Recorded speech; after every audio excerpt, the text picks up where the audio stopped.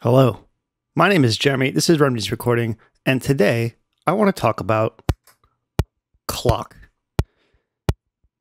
Clock is one of those super important things that goes all over the place and does really important things, both in the Eurorack world and not. And I think it's kind of misunderstood, and I just want to kind of make it less misunderstood. So, easiest way to start talking about clock is as beats per minute. The tempo of a song.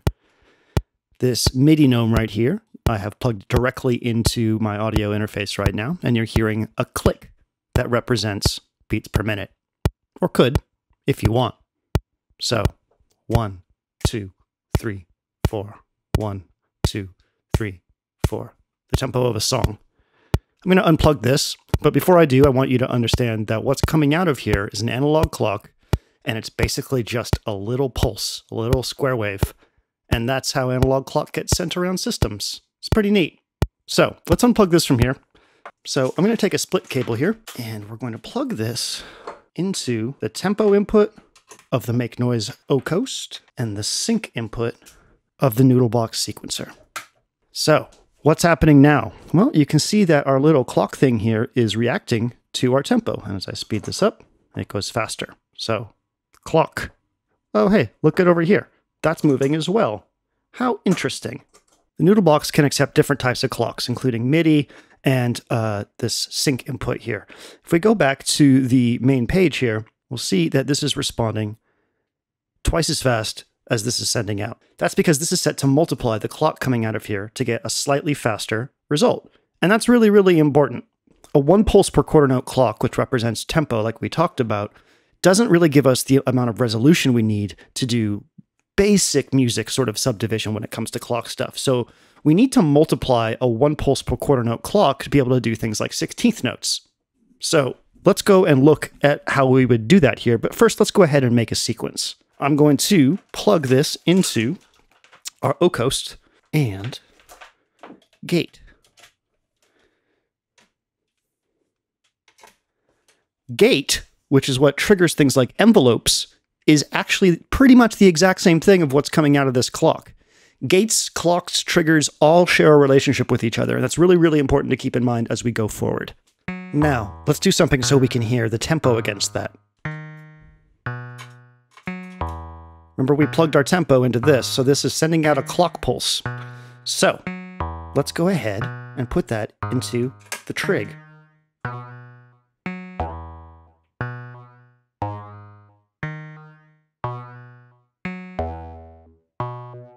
Can you hear the modulation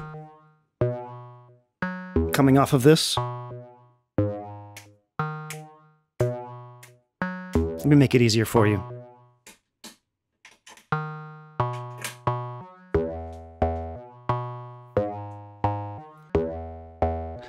We're taking the 1 pulse per quarter note out of here.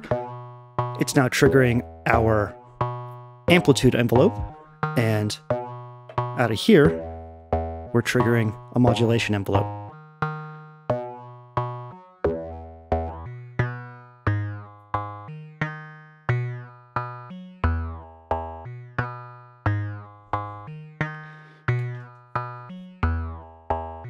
Let's make this into 16th notes by multiplying the clock. See the rate here?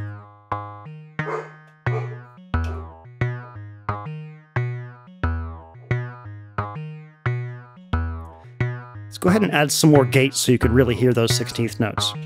Let's put these back the way that they originally were. There's some 16th notes.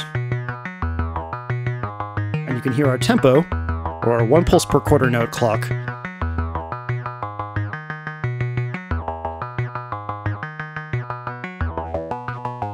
doing the modulation.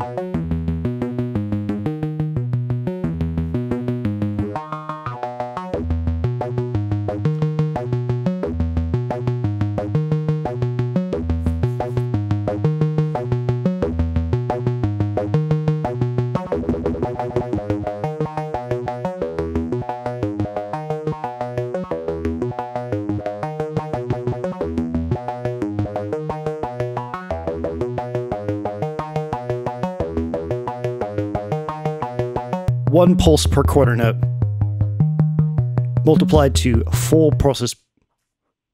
1 pulse per quarter note multiplied to full pulses. Oh my God, I can't say it. 1 pulse per quarter note multiplied to 4 porpoises per blah, blah, blah. 1 pulse per quarter note multiplied to 4 pulses per quarter note. So this is a really, really simple and rudimentary example of clock. Things get a bit more complicated when you start adding more stuff, as you might imagine.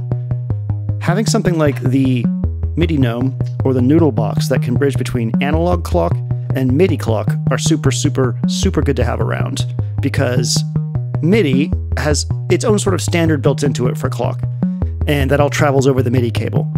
Let's complicate this setup a bit more with some more Eurorack stuff and talk about more complex iterations of clock and how you can get them around your system. Okay?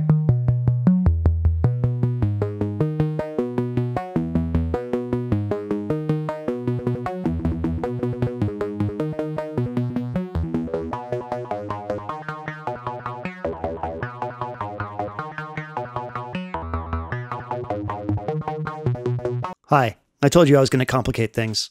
There's a lot going on right here, but don't worry, it's all going to make sense shortly. Fun fact, I recorded like probably the entire demonstration I wanted to do with this, and then realized that I had the wrong audio input set for recording this. So we're doing it again. Video is fantastic. All right, there's a lot of things up here that make sound and pass sound around and modulate sound. And down here are things that make signals that send clock and gate and things like that around to various systems. So let's start from the left over here and talk about what we're looking at.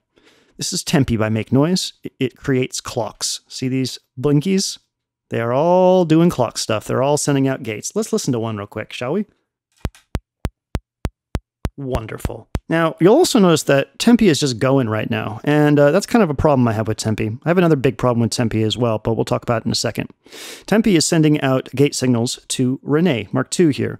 Rene receives gate signals in these inputs right here. Anything from Make Noise that has these little circles around it is something that you can send a gate to. And you can see that we are traveling through the sequencer, and that's because we are getting gate signals from Tempi. Over here is Steppy. Steppy sends out gate signals as well. There's a pulse per quarter note gate from Steppy. Steppy's currently going to be triggering kick drum from our friend over here, so we can sort of have a metronome as we work through this stuff. To the right of Steppy is Pamela's new workout, a module that I recommend everybody have in their rack for a number of reasons. Each one of these 8 outputs here can send out modulation and or gates, clocks, in a variety of subdivided and interesting ways. LFOs, random clocks, Euclidean rhythms, probability, all kinds of really, really good stuff. This is a workhorse, and it is the master clock in my system. We have a mult over here that is taking a lot of clock signals and reset signals and sending around. We'll talk about that in a second. We have a clock divider and multiplier, which is a useful utility. I send it a clock, and I can speed up or slow down that clock. Let's hear what that sounds like, shall we? Doesn't sound like anything to me. There we go.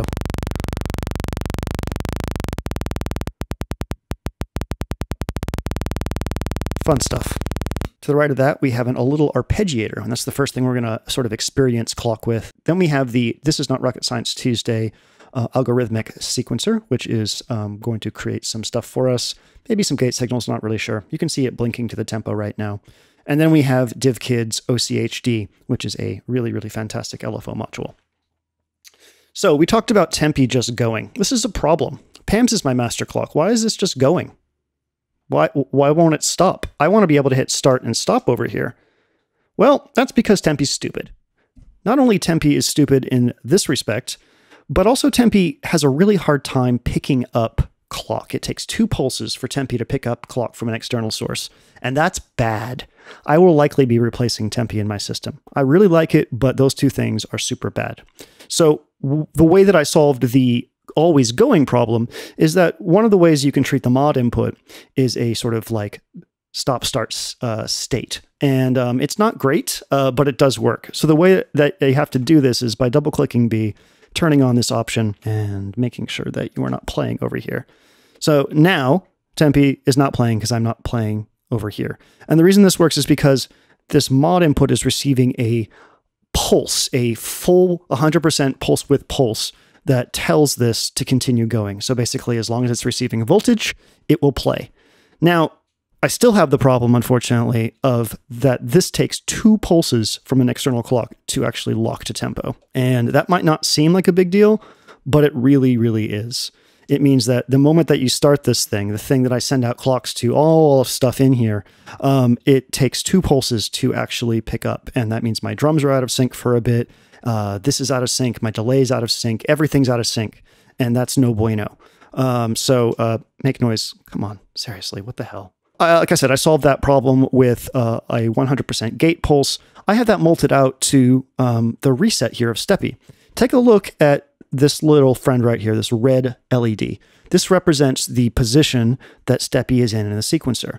And when I hit start, stop, start, stop, start, stop, Steppy returns to the first step. And that's because it's receiving a reset signal.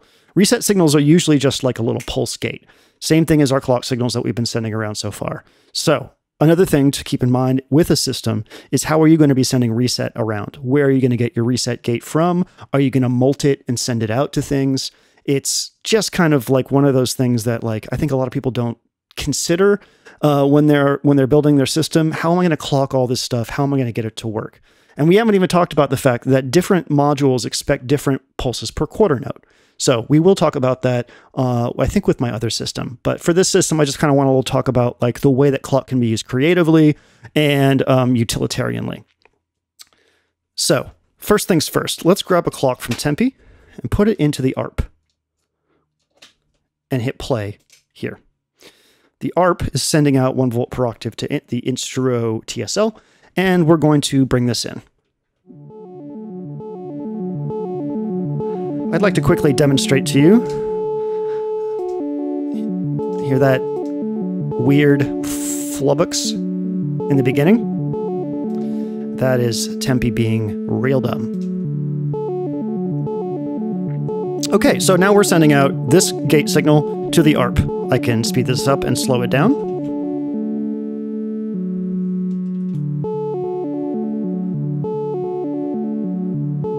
Pretty useful, right?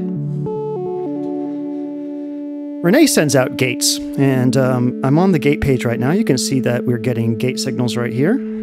Let's go ahead and grab a gate from Renee.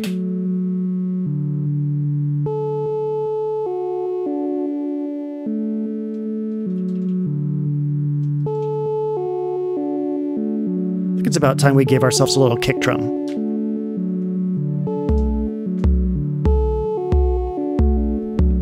Great.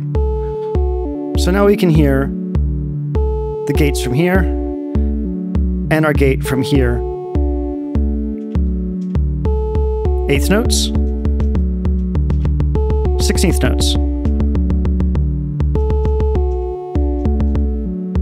Here's our tempo, 1 pulse per quarter note.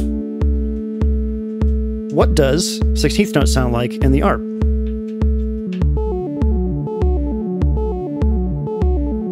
Okay, cool.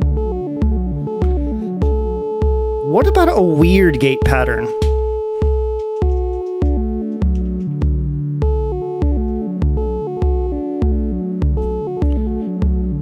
So the arpeggiator here has 5 notes in its sequence, 4 or 5 notes.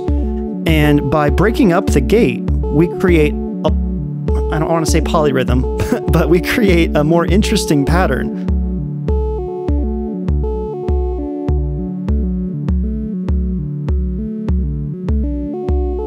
PAMS is really, really good for this. You can set up Euclidean rhythms on PAMS, and it will constantly evolve. You can also set probability.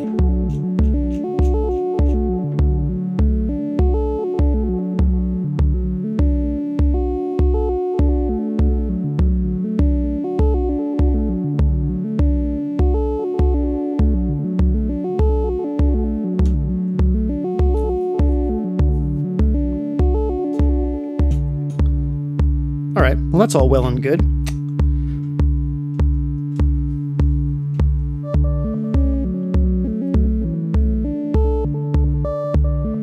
I've switched over our sequence now to Renee, which is sending out quantized values via this sequence. We already talked a little bit about the fact that when you send a note value out on Renee, you can also get a gate. Right now, all of these are set to send out a gate. Let's go ahead and listen to that real quick.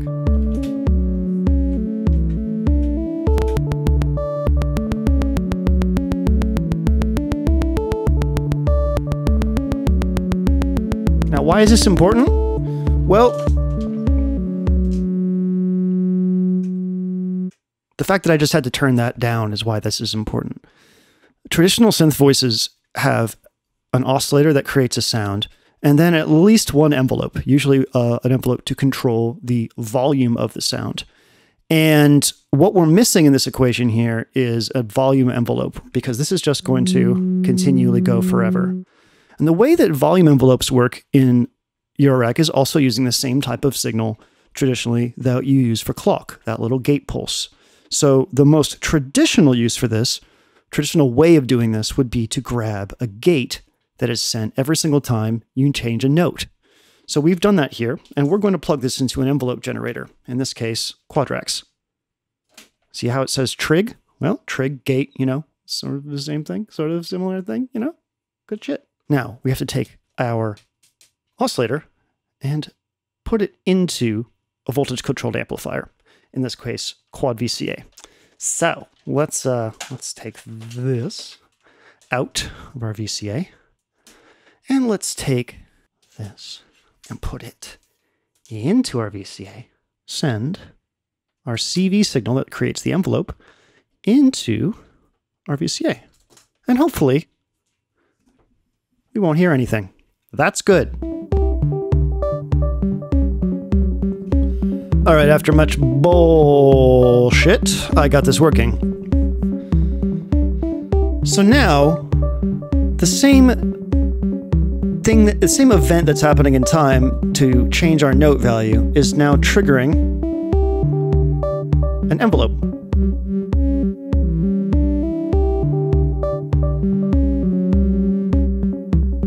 What if I remove some of those gates?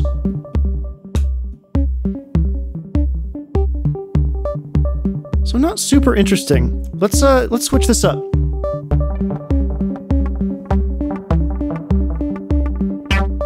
By combining different gate signals into one voice, different clock signals, and having them do different things, you can create much more interesting patches.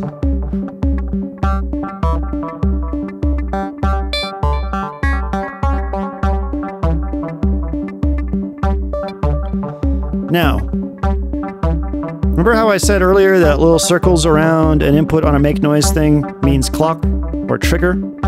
Our friend over here, Mimeophone, maybe the best module in the world,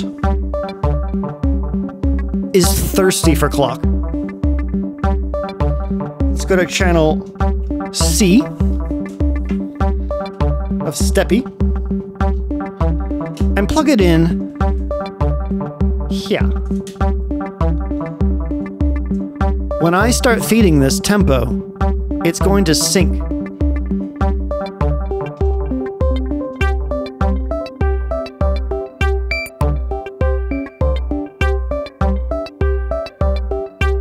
See how it snaps into tempo?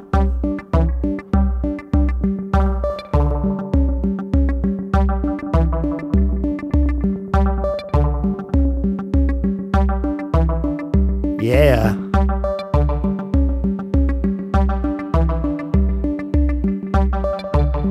And you can get divisions. Now I can clock this faster if I want. Or slower.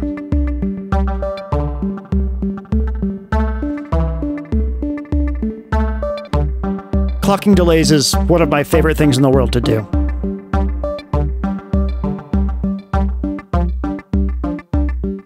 Because it creates sympathetic rhythms. This also wants a clock in, and I found that in order to get it to stop doing triplets, I needed to send it an eighth note clock, a 2 pulse per quarter note clock.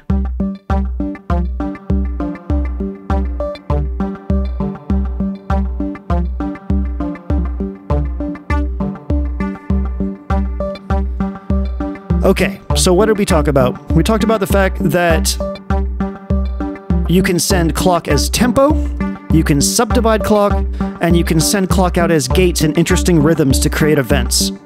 We also send clock gates out as triggers to do things like trigger modulation sources. And when we clock things like delays that like clock or mimeophone or this, we get a pleasing tempo synced experience.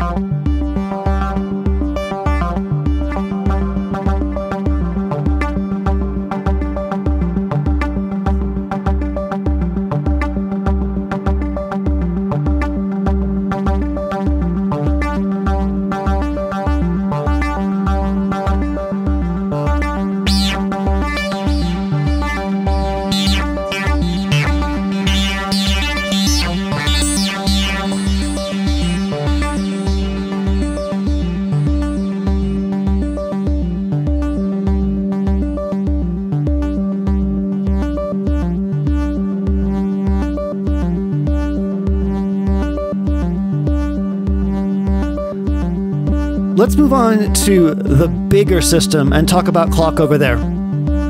See you in a second.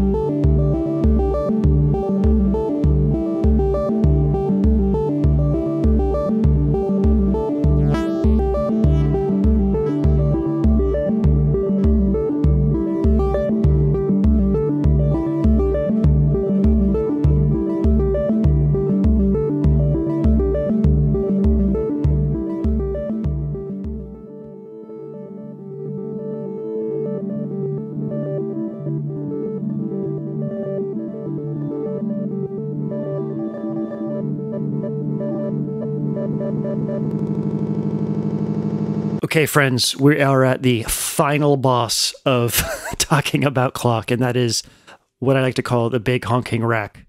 There are a lot of things in here that want clock for a variety of reasons, and I'm going to try to explain how I did clock in here and reset, and also some ways that you can play with clock and reset depending on how you set it up. So the first thing that probably wants clock and reset is the square per mod here. This is my main melodic sequencer. It's sending 1 volt per octave and gate out to all of the voices right here that you see. It needs clock. It can obviously create its own clock internally, but I'm not doing that because I have a lot of other things that also want clock.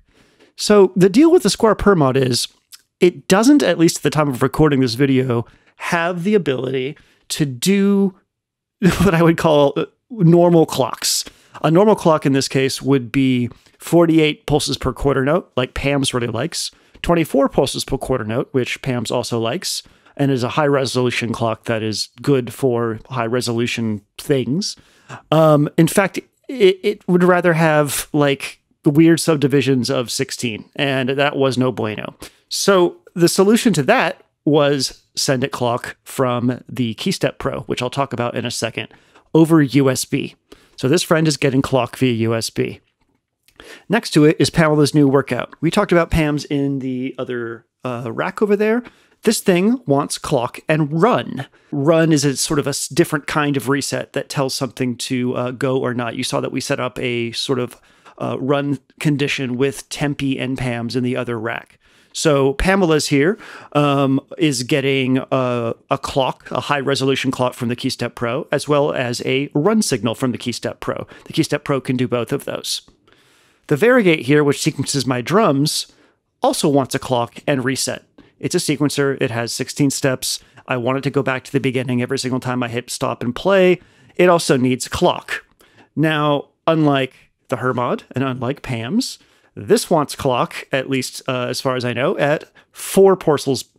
There it is again. 4 pulses per quarter. 4 pulses per quarter note, or 16th notes. And when I first got this thing, I was sending it, what was I sending it? 48 PPQ, because all it does, it says clock. It says clock in. You have no idea what that clock in is. Like, it doesn't say. I couldn't find it in the manual. I had to email Maliko Heavy Industries and say, hey, my thing is going crazy. What's up? And they're like, oh yeah, it wants 16th notes. And I'm like, okay, well, how am I going to rock that out? Well, there's a lot of different clock outputs with the KeyStep Pro. But what I ended up doing was using one of the 8 drum gates out to send this the appropriate triggers. And we'll talk about why that's interesting in the context of this stuff in a second. Another thing that wants clock is the ADE32 octo controller, this friend right here. 8-channel modulation generation thing that can create various types of modulation in various subdivisions of the beat. This thing can respond to a few different PPQs, I believe, but I think I have it set up to respond to 1 pulse per quarter note. But it's interesting because I'm also using a drum gate out, and we can play with it and screw it up and make it do weird things, which is really, really fun. The Lifeforms microsequencer is a little step sequencer. The Lifeforms microsequencer also wants some sort of clock signal, and it could be whatever you want. It really doesn't need to be tempo synced to any normal beat at all.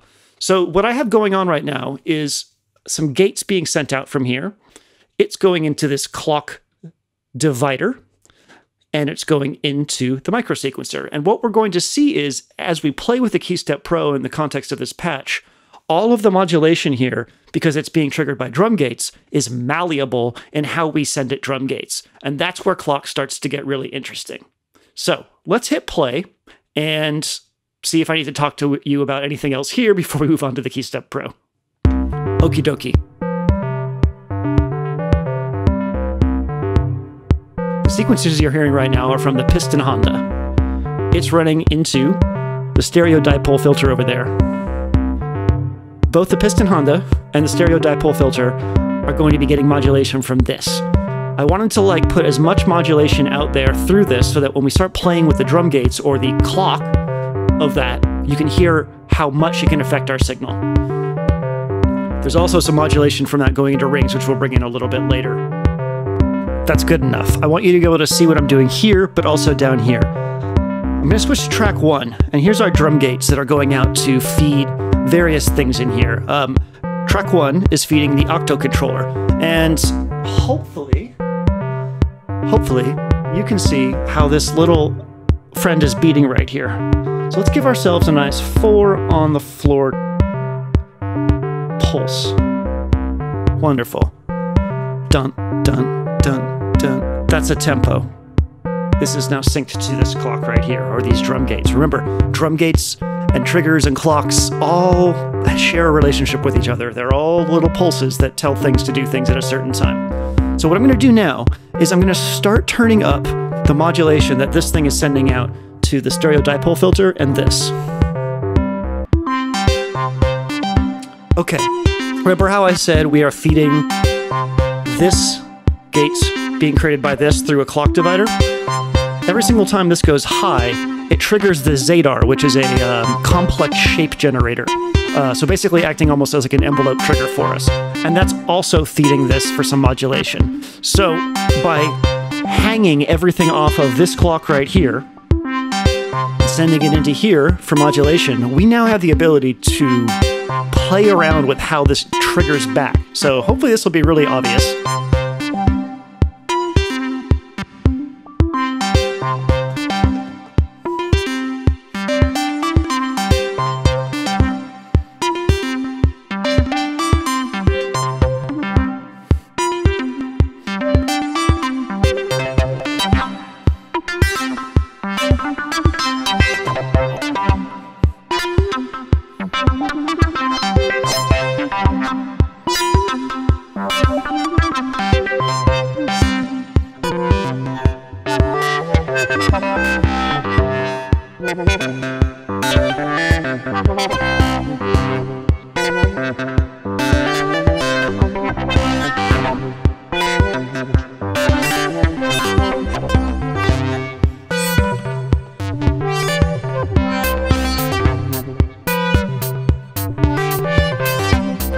So you're seeing this change the way it's playing back because we keep on fucking with the clock down here, and this thing is sending our clock to the clock divider. We're able to change the way that our modulation affects our sequence just by playing with gates down here.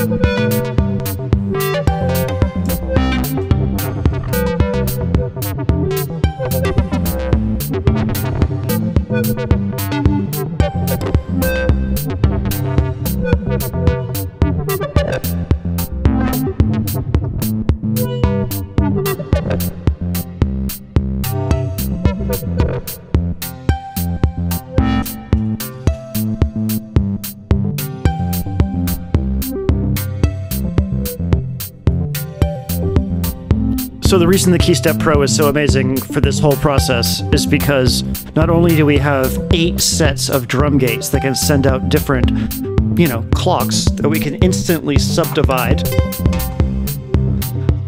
or speed up. It's all through that drum sequencer. But we have clock out, reset out, 2 MIDI outs, and the USB port. All of these can send clock data to everything that you need. If you have the space for it, and you're thinking about getting into modular of any kind, get one of these. This will help you immensely in getting all this to sync. The point of this video was to hopefully show you that this stuff is a little complicated, but it doesn't have to be. Do your research. When you're buying sequencers, when you're buying things that are going to need to be synced to each other, think about how you're going to sync them together and make sure that you have the tools that you need to do that. And then play. Play with your clocks.